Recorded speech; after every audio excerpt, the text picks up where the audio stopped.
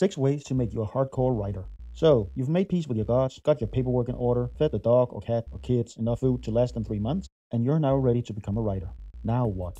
Well, as previously mentioned, there are a lot of myths about writing, and while we already covered the ones that you don't need in order to get started, here are the ones that will really get you writing. So the point here is not to get you started on writing, because you're already writing. If not, who are you and what are you doing in my house? Start writing, damn it. No, the point is to make you write well and write a lot, so that you can get those manuscripts out the door and become wealthy and powerful, and then suddenly remember who gave you all that and then repay me with your vast fortune. Well, that and because giving you something you can actually use will make you pay attention. And when I have enough attention, I win. That's how it works, right? 1. Your typing speed. Please think of some story that you can tell in 30 seconds and then tell it. You can tell it to anyone, but if you're planning on becoming a writer, you're probably sitting alone in an empty house about 3 days walk away from the nearest other human being, because you prefer it that way. But talking to yourself is totally natural for a writer, don't worry, you're not crazy. So just tell it out loud to nobody. It's okay, just press pause, I'll wait.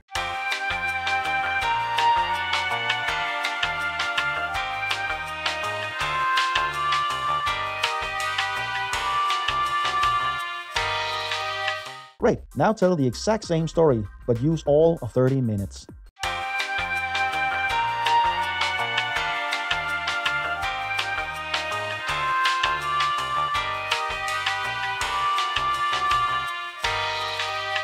Frustrating, right? Having to tell something so slowly when you know it can be done so fast? This is what you experience if you cannot write your thoughts down as fast as you want to. It's the writing equivalent of being constipated, and it's mental torture. And it's mainly about typing speed. See, if you type slowly, you may suddenly find your head filling up with ideas that can't get out and start just bothering you, like 15 different songs stuck in your mind all at once, and you'll start hating ideas, which is really bad for a writer.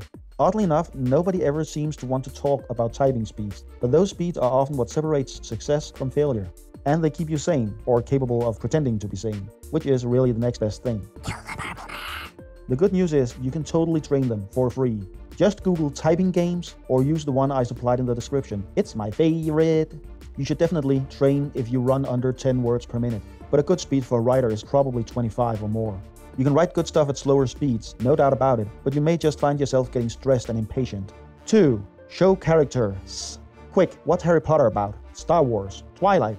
Fun fact, if you liked the story mentioned, you probably answered something about what people do in the stories, like what their life is and what they did to change it. Harry went to a wizard school and made friends so that he could fight Voldemort. Luke learned about the Force and blew up the Death Star. Bella moped and mumbled a lot and then fell in love with a 100-year-old dead guy. If you didn't like the story, the answers were probably along the lines of, respectively, elves and trolls and stuff, spaceships and stuff, or vampires and stuff, because you apparently used the phrase "and stuff" a lot.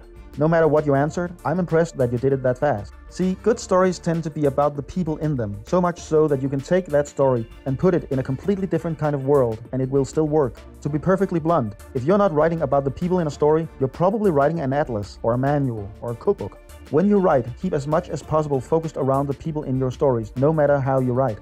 That doesn't mean you can't describe worlds or items or broad ideas. It just means that it's how those things influence your characters that really matters. Why? Because it's not a world or an item or a broad idea that's reading your story. It's a person, and persons tend to relate better to other persons. 3. All the feels. Nobody is ever going to read your story because it's smart, or because you describe worlds well. Just like drug dealers and pop stars, you're not really selling your craft, you're selling emotions. This is why millions of people will ignore a brilliantly written movie about important topics and instead go to see the next pathetic attempt at horror that has a lot of jump scares in it. Sad fact, people don't really want to think, they want to feel. Otherwise, schools would be regular party zones. If you can make something intelligent give people the creeps, or make them laugh or cry, or simply make them feel insanely smug about how intelligent they are to be reading your stuff, rock on, you fine piece of author you. But even if you're not the writing equivalent of quantum theory and socioeconomic simulations, you can still write great, or at least popular stuff, as long as you remember to keep the reader in the grip of some form of emotions. Essentially, every paragraph you write should have a sign over it flashing secret messages to the reader's brain about 1 or 2 emotions. Does your paragraph suggest that the reader should feel sad or even angry? Should the reader feel disgusted by a character, or maybe intrigued? Whenever people talk about a story feeling flat or boring, they usually just mean that there was no emotion triggered in them when reading too many parts of it.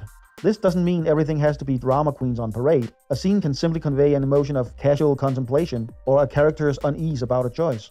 Again, if there is no emotion in significant parts of your story, you're probably writing a reference book or a summary of what might be a better story. 4. A story. I can just hear you now, because I control your microphone, saying, well, of course a book needs a story, you silly internet person, you. That's not my point here. You can make up a story in a minute, too, if you're ambitious.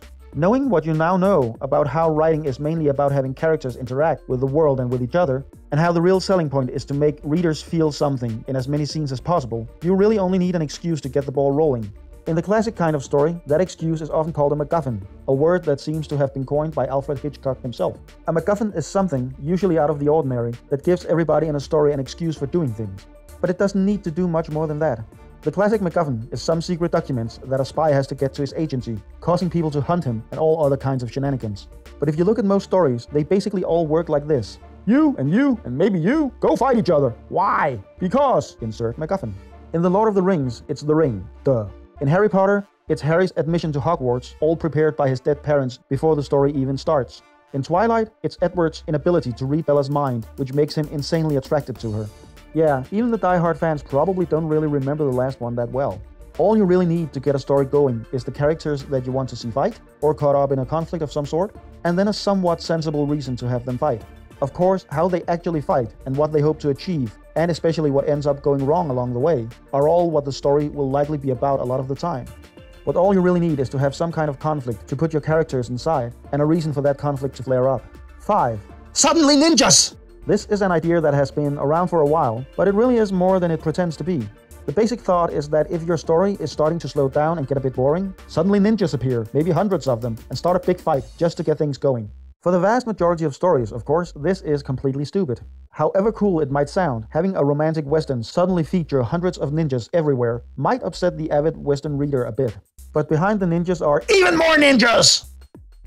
You can never be too prepared for ninjas. But behind the idea of it, there is the idea that something dramatic can happen at any point, and that it will grab the reader. TV soap operas are infamous for having someone suddenly claim to be pregnant, or to be someone else than people thought they were, followed by a dramatic sound. When writing a story, suddenly ninjas can mean that a boring spaceship docking scene is rewritten a bit to make it quite dramatic, maybe due to technical issues, or a stray meteorite striking something. It should have a relation to the story, of course, perhaps giving an idea of how shoddy the ship or station is, or how chaotic that area of space is. If everything is clean and tightly run, suddenly ninjas could come from the ship being boarded to check for suspected contraband. In the end, proper suddenly ninjas is a way to make something exciting and to pick up the pace of a story that's slowing down. And it can be anything as long as it's sudden to both the characters and the reader and has a certain degree of shock value. It can even be written in afterwards. For example, the spaceship scene might only be noted as pretty boring when rereading the story. That doesn't mean that a quick rewrite can't make a dull description into a brief, heart-pounding scene when suddenly ninjas! 6. Fix it in post.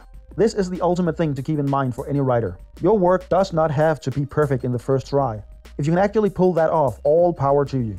But odds are that you're wasting time wondering if you're currently writing the best possible thing you could be. In short, never allow yourself to worry about that. It drags you down, mainly because you're unable to actually see the value of your story while you're writing it. Things will come along and change the meaning of what you wrote. Characters will evolve, you'll get ideas, and so on. That's why you need to just keep writing your story and tell yourself that anything you worry about can be fixed later. Now, this might mean that you end up deleting a whole lot of pages just to rewrite them, that's true.